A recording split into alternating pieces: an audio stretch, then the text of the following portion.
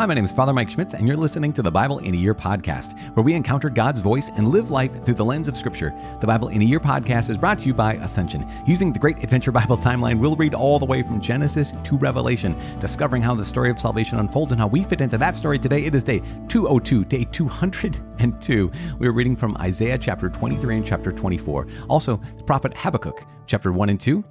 We only hear Habakkuk for 2 days, as well as, we're Nahum for 2 days, Joel for 2 days. We got Zephaniah, Baruch. He's going to be 3 days. But kind of these shorter minor prophets, Habakkuk 1 and 2. And we're also reading Proverbs chapter 11, verses 1 through 4. As always, the Bible translation that I'm reading from is the Revised Standard Version, Second Catholic Edition. And I'm using the Great Adventure Bible from Ascension. If you want to download your own Bible in a Year reading plan, you can visit ascensionpress.com/Bible in a Year. You can also subscribe to this podcast by clicking on subscribe, and you'd be subscribed. It is day 202, reading Isaiah 23 and 24. Habakkuk chapters 1 and 2. Here's the deal. I'm going to say Habakkuk and I'm going to say Habakkuk because ever since I was a kid, I always said Habakkuk. And then I hear people saying it's Habakkuk. And I'm like, okay, well, I've heard it both ways. Habakkuk chapter 1 and 2, Proverbs chapter 11, verses 1 through 4. The book of the prophet Isaiah, chapter 23, an oracle concerning Tyre. An oracle concerning Tyre. Wail, O ships of Tarshish, for Tyre is laid waste, without house or haven. From the land of Cyprus it is revealed to them. Be still, O inhabitants of the coast, O merchants of Sidon. Your messengers passed over the sea and were on many waters. Your revenue was the grain of Shihor, the harvest of the Nile. You were the merchant of the nations. Be ashamed, O Sidon, for the sea has spoken, the stronghold of the sea, saying, I have neither endured labor pains nor given birth. I have neither reared young men nor brought up virgins. When the report comes from Egypt, they will be in anguish over the report about Tyre. Pass over to Tarshish, wail, O inhabitants of the coast. Is this your exultant city, whose origin is from days of old, whose feet carried her to settle afar? Who has purposed this against Tyre, the bestower of crowns, whose merchants were princes, whose traders were the honored of the earth? The Lord of hosts has purposed it, to defile the pride of all glory, to dishonor all the honored of the earth. Overflow your land like the Nile, O daughter of Tarshish. There is no restraint anymore. He has stretched out his hand over the sea. He has shaken the kingdoms. The Lord has given command concerning Canaan to destroy its strongholds. And he said, You will no more exult, O oppressed virgin daughter of Sidon. Arise, pass over to Cyprus. Even there you will have no rest. Behold, the land of the Chaldeans. This is the people. It was not Assyria. They destined Tyre for wild beasts. They erected their siege towers. They raised her palaces. They made her a ruin. Wail, O ships of Tarshish, for your stronghold is laid waste. In that day, Tyre will be forgotten for 70 years, like the days of one king. At the end of 70 years, it will happen to Tyre as in the song of the harlot. Take a harp, go about the city, O forgotten harlot. Make sweet melody, sing many songs, that you may be remembered. At the end of 70 years, the Lord will visit Tyre, and she will return to her hire, and will play the harlot with all the kingdoms of the world upon the face of the earth. Her merchandise and her hire will be dedicated to the Lord. It will not be stored or hoarded, but her merchandise will supply abundant food and fine clothing for those who dwell before the Lord. Chapter 24. Impending judgment on the earth. Behold, the Lord will lay waste the earth and make it desolate. And he will twist its surface and scatter its inhabitants. And it shall be as with the people, so with the priest, as with the slave, so with his master, as with the maid, so with her mistress, as with the buyer, so with the seller, as with the lender, so with the borrower, as with the creditor, so with the debtor. The earth shall be utterly laid waste and utterly despoiled, for the Lord has spoken this word. The earth mourns and withers, the world languishes and withers. The heavens languish together with the earth. The earth lies polluted under its inhabitants, for they have transgressed the laws, violated the statutes, broken the everlasting covenant. Therefore a curse devours the earth, and its inhabitants suffer for their guilt. Therefore the inhabitants of the earth are scorched, and few men are left. The wine mourns, the vine languishes, all the merry-hearted sigh. The mirth of the timbrels is stilled, the noise of the jubilant has ceased. The mirth of the lyre is stilled. No more do they drink wine with singing. Strong drink is bitter to those who drink it. The city of chaos is broken down. Every house is shut up so that none can enter. There is an outcry in the streets for lack of wine. All joy has reached its eventide. The gladness of the earth is banished. Desolation is left in the city. The gates are battered into ruins. For thus it shall be in the midst of the earth among the nations, as when an olive tree is beaten, as at the gleaning when the vintage is done. They lift up their voices. They sing for joy over the majesty of the Lord. They shout from the west. Therefore, in the east, give glory to the Lord. In the islands of the sea, to the name of the Lord, the God of Israel. From the ends of the earth, we hear songs of praise, of glory to the righteous one. But I say, I pine away. I pine away. Woe is me. For the treacherous deal treacherously. The treacherous deal very treacherously. Terror and the pit and the snare are upon you, O inhabitant of the earth. He who flees at the sound of the terror shall fall into the pit, and he who climbs out of the pit shall be caught in the snare. For the windows of heaven are opened, and the foundations of the earth tremble. The earth is utterly broken. The earth is torn apart. The earth is violently shaken. The earth staggers like a drunken man. It sways like a hut. Its transgression lies heavy upon it, and it falls, and will not rise again. On that day, the Lord will punish the host of heaven in heaven, and the kings of the earth on the earth. They will be gathered together as prisoners in a pit. They will be shut up in a prison, and after many days, they will be punished. Then the moon will be confounded, and the sun ashamed. For the Lord of hosts will reign on Mount Zion and in Jerusalem, and before his elders he will manifest his glory. The Book of Habakkuk, chapter 1, the prophet's complaint. The oracle of God which Habakkuk the prophet saw. O Lord, how long shall I cry for help, and you will not hear? Or cry to you violence, and you will not save? Why do you make me see wrongs and look upon trouble? Destruction and violence are before me, strife and contention arise. So the law is slacked, and justice never goes forth. For the wicked surround the righteous, so justice goes forth perverted. Look among the nations and see, wonder and be astounded. For I am doing a work in your days that you would not believe if told. For behold, I am rousing the Chaldeans, that bitter and hasty nation, who march through the breadth of the earth to seize habitations not their own. Dread and fearsome are they. Their justice and dignity proceed from themselves. Their horses are swifter than leopards, more fierce than the evening wolves. Their horsemen press proudly on. Yes, their horsemen come from afar. They fly like an eagle, swift to devour. They all come for violence. Terror of them goes before them. They gather captives like sand. At kings they scoff, and of rulers they make sport. They laugh at every fortress, for they heap up earth and take it. Then they sweep by like the wind and go on, guilty men whose own might is their God. Are you not from everlasting, O Lord my God, my Holy One? We shall not die. O Lord, you have ordained them as a judgment, and you, O Rock, have established them for chastisement. You, who are of purer eyes than to behold evil and cannot look on wrong, why do you look on faithless men and are silent when the wicked swallows up the man more righteous than he? For you make men like the fish of the sea, like crawling things that have no ruler. He brings all of them up with a hook. He drags them out with his net. He gathers them in his seine, so he rejoices and exults. Therefore he sacrifices to his net and burns incense to his seine. For by them he lives in luxury, and his food is rich. Is he then to keep on emptying his net and mercilessly slaying nations forever? Chapter 2.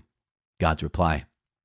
I will take my stand to watch, and station myself on the tower, and look forth to see what he will say to me, and what I will answer concerning my complaint. And the Lord answered me. Write the vision, make it plain upon tablets, so he may run who reads it. For still the vision awaits its time. It hastens to the end, it will not lie. If it seems slow, wait for it. It will surely come, it will not delay. Behold, he whose soul is not upright in him shall fail, but the righteous shall live by his faith. Moreover, wine is treacherous, the arrogant man shall not abide. His greed is as wide as Sheol. Like death, he has never enough. He gathers for himself all nations, and collects as his own all peoples. Shall not all these take up their taunt against him, in scoffing derision of him, and say, Woe to him who heaps up what is not his own. For how long? And loads himself with pledges. Will not your debtors suddenly arise, and those awake who will make you tremble? Then you will be booty for them, because you have plundered many nations. All the remnant of the peoples shall plunder you. For the blood of men and violence to the earth, to cities and all who dwell therein. Woe to him who gets evil gain for his house, to set his nest on high, to be safe from the reach of harm. You have devised shame to your house. By cutting off many peoples, you have forfeited your life. For the stone will cry out from the wall, and the beam from the woodwork respond. Woe to him who builds a town with blood, and founds a city on iniquity. Behold, is it not from the Lord of hosts that peoples labor only for fire, and nations weary themselves for nothing? For the earth will be filled with the knowledge of the glory of the Lord as the waters cover the sea. Woe to him who makes his neighbors drink of the cup of his wrath, and makes them drunk to gaze on their shame. You will be sated with contempt instead of glory. Drink yourself and stagger. The cup in the Lord's right hand will come around to you, and shame will come upon your glory. The violence done to Lebanon will overwhelm you. The destruction of the beasts will terrify you. For the blood of men and violence to the earth, to cities and all who dwell therein. What profit is an idol when its maker has shaped it, a metal image, a teacher of lies? For the workman trusts in his own creation when he makes dumb idols. Woe to him who says to a wooden thing, awake, to a mute stone, arise. Can this give revelation? Behold, it is overlaid with gold and silver. There is no breath at all in it. But the Lord is in his holy temple. Let all the earth keep silence before him.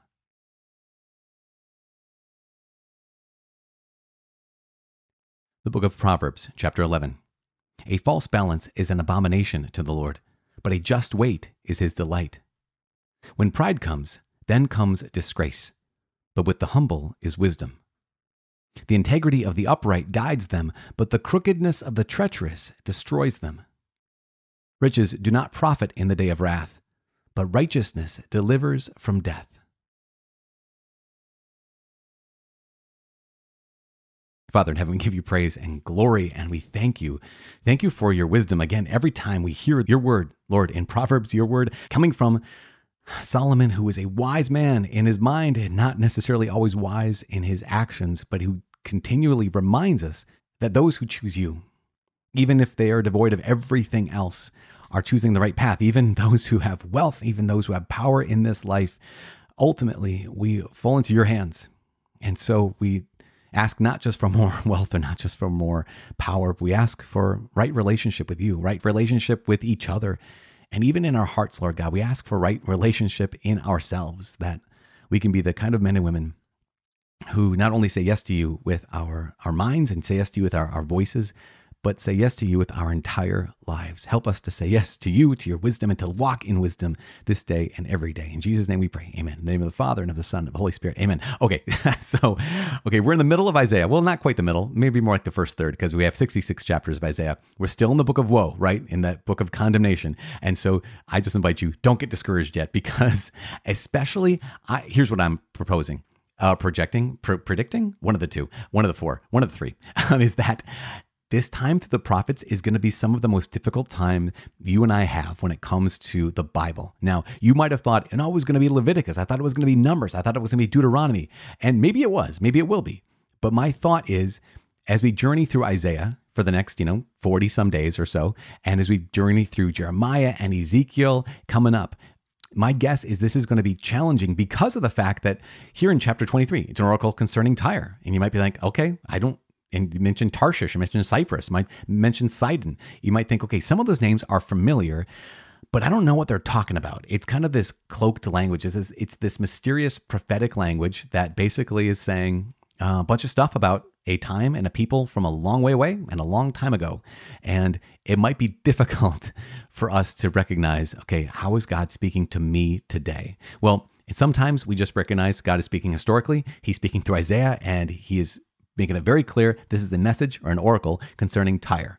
And sometimes it's very clear that this is concerning all of us. So my prayer and my encouragement is, at times, it's going to be kind of like words in, words out. I don't get this. I don't know what they're talking about. So I'm going to try to put some context. So we have Tyre. Tyre is one of the coastal towns, right, in that Mediterranean area on the Mediterranean Sea. And so one of the recognitions we have is the reality that the land of Tyre had become wealthy, and the land of Tyre had, because of that wealth, just like everyone else, had forgotten its creator, had forgotten its maker, had forgotten the one who blessed it.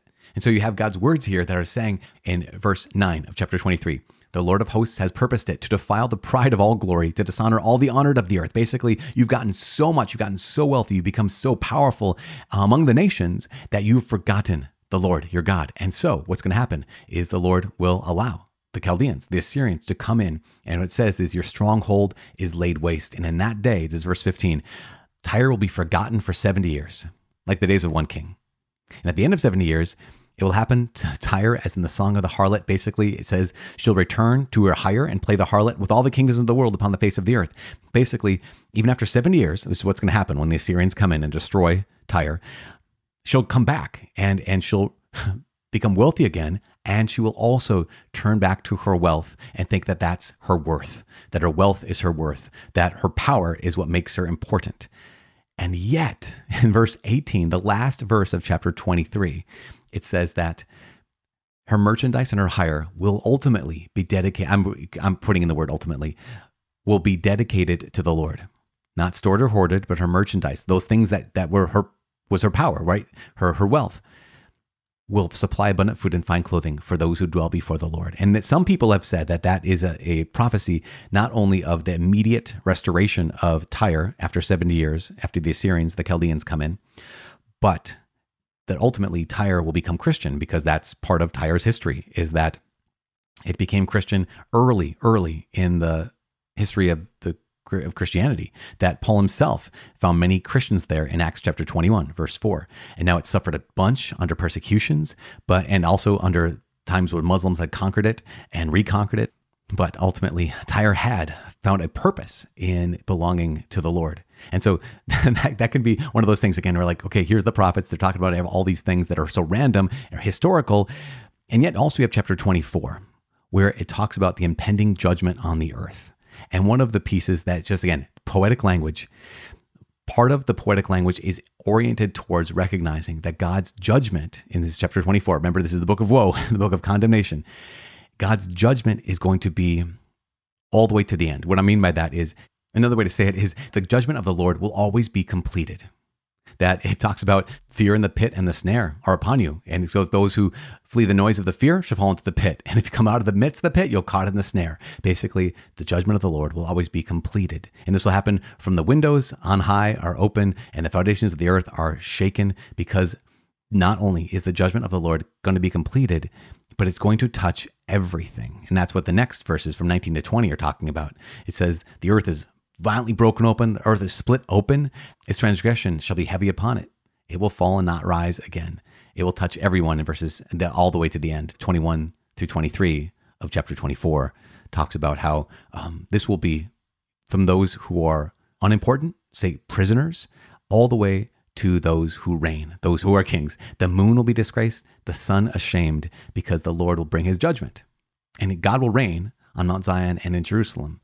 And so there's ultimately, right, this is meant to be a word, not only a word of warning, but a word of promise. And that promise is that even though there is a judgment that's coming, a condemnation for those who fall away from the Lord and turn their backs on him, rebel against him, there's also the promise of God will reign ultimately. And there in Judah, he will reign on Zion. He will reign in Jerusalem. Now, that's the word of Isaiah. What about Habakkuk? And as I said, Habakkuk is how I always said it growing up, but I've heard it both ways now, Habakkuk and Habakkuk. The interesting thing about Habakkuk, as he's not necessarily prophesying to Jerusalem. He's not necessarily prophesying to the people of Judah. He's kind of just calling out saying, here's the deal. There is wickedness on this world and God is going to answer it. And so he calls out. And he points out 5 woes in chapter 2, because Habakkuk in chapter 1, he sees all the things that he sees, right? He says what he sees, that he basically points out there are people who have turned away from the Lord and they abuse each other, they use each other, and who is going to bring judgment. And then in chapter 2, it's God's reply. And there's these 5 woes that happen and that talk about God's judgment, and woe to those who are basically practicing unjust economics, right? Those are the first two woes that God declares through Habakkuk. Is woes to those who practice unjust economics. Next is woes to those who employ slave labor. Woes to those who use other people. There's a fourth woe, and that's those irresponsible leaders who make his neighbors drink of the cup of his wrath, makes them drunk to gaze on their shame, and this goes on and on about that. And then the final final woe is woe to those who trust in idols, idolatry being that fifth woe. And one of the pieces that the prophet Habakkuk is making very, very clear is he's basically saying that what's happening and going to happen from the Babylonians, what's going to happen in Babylon, and this is kind of what the context of Habakkuk is, what's going to happen in Babylon is going to happen to every nation. That I remember hearing a commentary that said most nations eventually become Babylon. That most nations, all these woes, a woe of using people wrongfully, woe of slave labor, woe of unjust rulers, woe of turning to idolatry, turning away from the Lord. What's happening in Babylon, these woes ultimately happen to every nation. And so this is the call for all of us. Again, here's the words of the prophets that yes, we're contextualized in their time, but are also telling us something very important. Tomorrow, we're going to hear the last chapter of Habakkuk, and it's Habakkuk's prayer that he turns back to the Lord. And even though he knows, just like the wise people of Scripture know, that just what happens to Babylon is going to happen to all nations. Most nations, they fall just like Babylon has fallen. And Habakkuk is going to utter a prayer that not only talks about this falling, but also talks about the Lord's role in bringing his own glory. The Lord's role, not only bringing judgment, but his role in bringing about glory, his own glory, that he can be known. I hope this makes sense. You know, we can get really, really lost in the prophets. We don't want to get lost. And if you lost your footing just for today, if you lost your footing and thought, man, I don't know about Tyre and Sidon and all these places, and Isaiah, I don't know about Habakkuk, talking about Babylon, don't worry, show up tomorrow. It's going to be great. We're going to keep walking with Isaiah for the next number of days, Habakkuk for one more day, then Zephaniah, then Baruch, then Ezekiel, and it's going to be fine. Just keep on walking, keep on reading, keep on listening, keep on press and play. I am praying for you. Please pray for me. My name is Father Mike, and I cannot wait to see you tomorrow. God bless.